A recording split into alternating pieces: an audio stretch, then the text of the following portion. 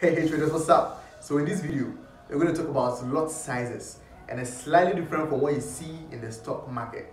In the stock market, you're going to see something like I'm buying 10,000 shares, 100,000 shares, 5,000 shares. Pretty much that's the figures. But in the Forex market, we deal with another set of terminologies. That's the lot size. We have three popular types of lot sizes.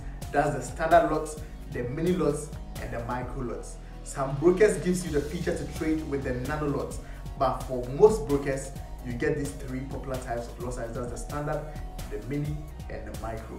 The highest or the biggest lot size you can use in the Forex market is the standard lot. So for example, if you are using one standard lot, you should understand it's also equivalent to 100,000 units, and every pip is going to give you $10. So after the standard lots, we have the mini lot.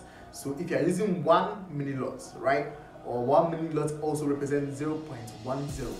If you are using one mini lot, then it means every pip you get on your trade, you are going to make $1. So if you place a trade with one mini lot, that's 0.10, and you make 5 pips, you should understand you've made $5, right? After the deductions of your spread or commission. Lastly, and the least, we have the micro lot. And the micro lot is also equivalent to 1,000 units. And every pip you get right on your trade, you're going to make 1 cent. And if it doesn't go to your direction, every pip you lose also takes 1 cent from your equity. Let me give you a bonus. That's the nano lots. So for the nano lots, you're not going to see them most of the time when you're placing trades. You're not going to see them on the MetaTrader 4 or MetaTrader 5 platform, because traders see that to be very tiny. It's going to take a very long time for you to grow your account to the level you want to grow it to.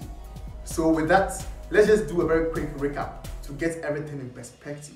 We talked about the standard lots, followed by the mini lots, and we had the micro lots and the nano lots. So the standard lot is the highest, and every pip you gain with the standard lot, you get $10. The mini lot is the second. Every pip you gain with it, you get $1. And the micro lot is the smallest. Every pip you gain with it represents 1 cent.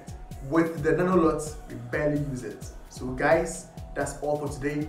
I hope this video is going to be very informative to you. Please like and subscribe to our channel and click the bell notification so that you'll be notified in all our videos. Thank you.